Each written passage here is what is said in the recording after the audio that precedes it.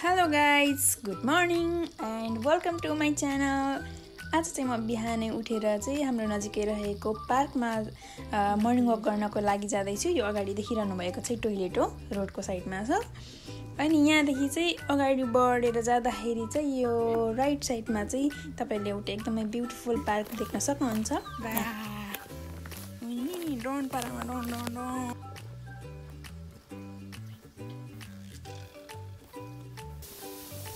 हामी चाहिँ अहिले पार्कभित्र इन्ट्री गरिसकेका छौँ र यहाँनिर तपाईँले एकदमै क्युट टोइलेट देख्न सक्नुहुन्छ।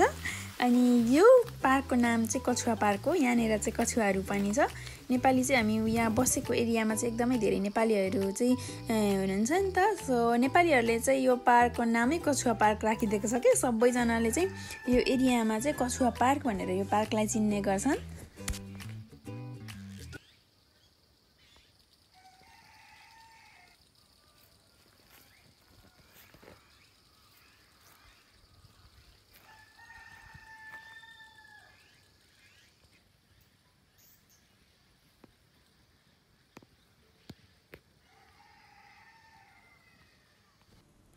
ओहो, यो साइडमा त एकदमै रमाइलो पो रहेछ त।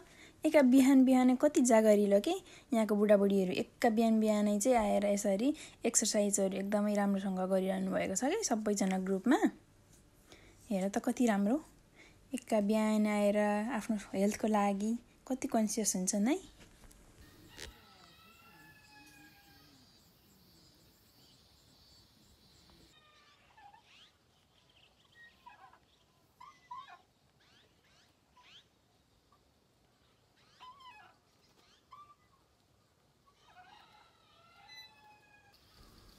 ल यो साइडमा चाहिँ सफाइ गर्दै हुनुहुँदो रहेछ।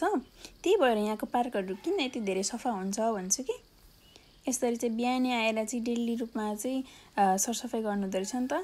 अघि चाहिँ एक्सर्साइज गरिरहनु भएको थियो धेरैजना चाहिँ ग्रुपमा। उहाँहरूको चाहिँ आज यहाँ चाहिँ सरसफाइ गर्ने प्रोग्राम रहेछ, त्यसैले चाहिँ उहाँहरूले राम्रोसँग सरसफाइ गर्दै हुनुहुन्छ। उहाँहरू सबैजनालाई धेरै धेरै धन्यवाद। त्यो चाहिँ हाम्रो छेउको पार्क हो।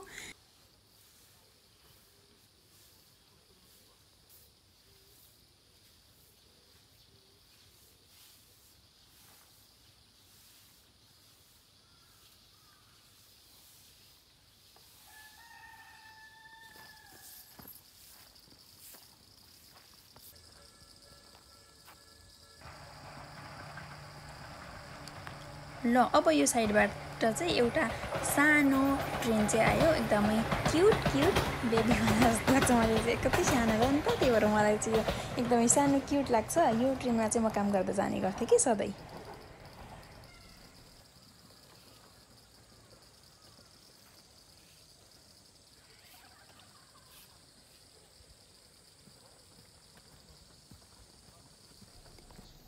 अघि सबैजनाले चाहिँ सरसफाइ गर्दै हुनुहुन्थ्यो। सरसफाइ गरिसके पछाडि चाहिँ यसरी पोका बनाएर चाहिँ प्लास्टिकहरूमा बाँधेर राख्नुभएको रहेछ।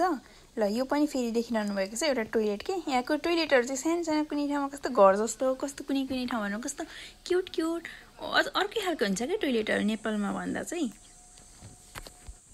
जापानमा चाहिँ अहिले एकदमै धेरै गर्मी छ कि, गर्मी एकदमै बढिरहेछ। बिहानदेखि हेर न कति धेरै घाम छ भनेदेखि कस्तो गर्मी कि एकदमै धेरै तिर्खा पनि लागिसकेको छ। गर्मी भने एकदमै बबालै छ, डेन्जरै छ। अनि एकदमै धेरै गर्मी कि गर्मी। ल पर चाहिँ हामीले भेन्डिङ मेसिन देखिसकेका छौँ र अब चाहिँ भेन्डिङ मेसिनमा गएर जुस पिउने। ओहो ओच्या अब ओच्या पिउँदै अब फर्कनेहरू। By guys. एकछिन मेरो च्यानल चाहिँ सब्सक्राइब गरेर मात्र जानुहोस् है। Okay by.